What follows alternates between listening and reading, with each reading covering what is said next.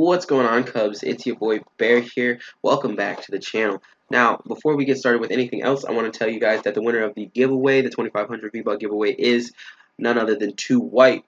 Thank you for being active on the channel, and thank you guys for entering.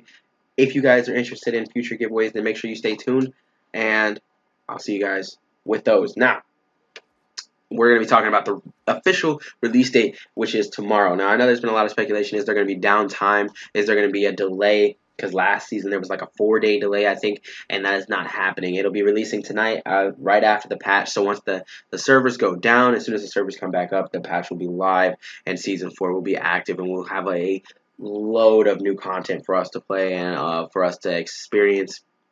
And if you guys haven't learned about some of the things that might be happening in Season 4, then you guys can check out my other video in the description below. Now, I have an image up here that I'm going to be showing you guys, which is, it's Brace for Impact Witness Season 4. It's the Season 4 reveal picture, teaser, whatever you want to call it. It's pretty cool looking to me, and what I can see from it is that they're coming out of what seems to be Comet Hole.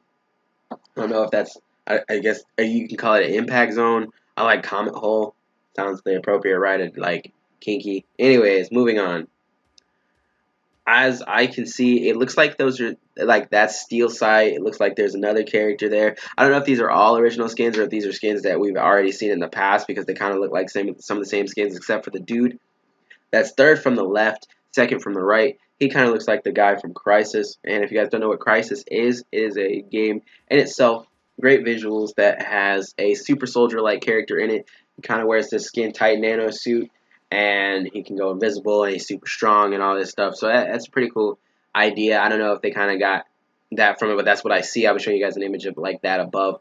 But I hope you guys are excited for Season 4 as much as I am. If you guys are, then make sure to leave a comment down below. Glad to give you guys all the information you need, and definitely stay tuned for all of Season 4's challenges, because I'll be making videos on that every week.